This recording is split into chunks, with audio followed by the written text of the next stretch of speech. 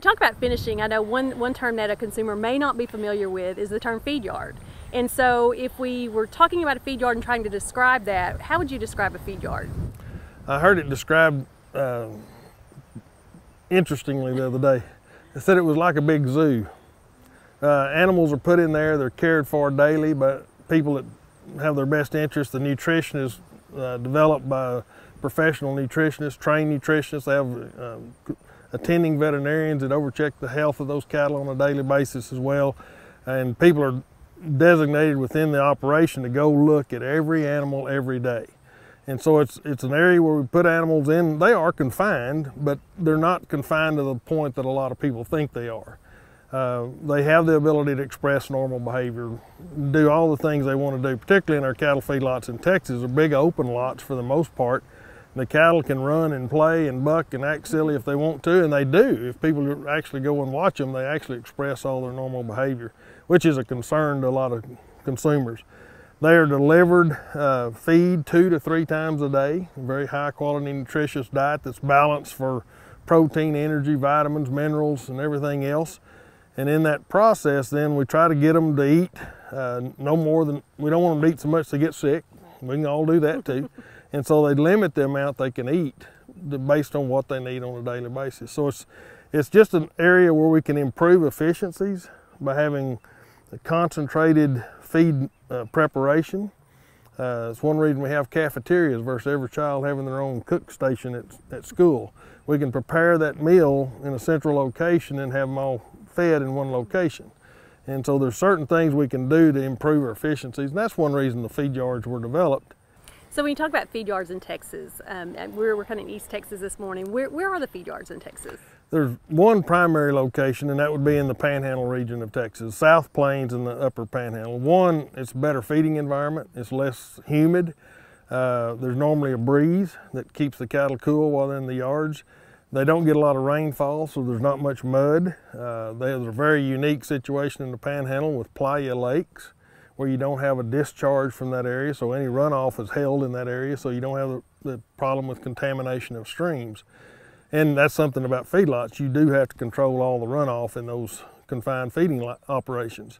We do have another pocket of feeders in South Texas, South San Antonio down toward Corpus.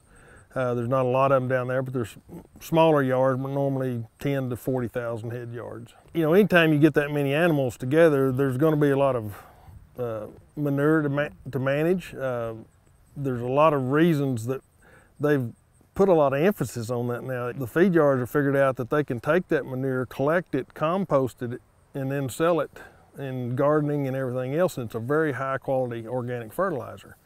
So there's a lot of reasons now that they do pay a little more attention to that, maybe even than they did in the past, but that has become a income stream.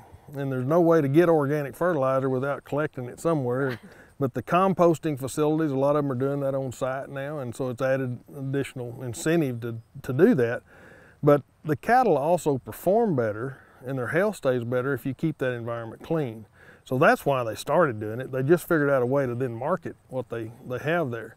The health of the cattle is of the utmost importance. If they do not stay healthy, they will never express their genetic ability to produce high quality meat. That if they get sick, they'll never grade as high, or on average they won't grade as high as they would if they'd never gotten sick. So our objective is to keep an animal from not ever getting sick. So we've talked about the health of the animals at the feed yard, and I would guess that there are really specialists, veterinarians, nutrition specialists that really help provide some oversight as well to those feed yards.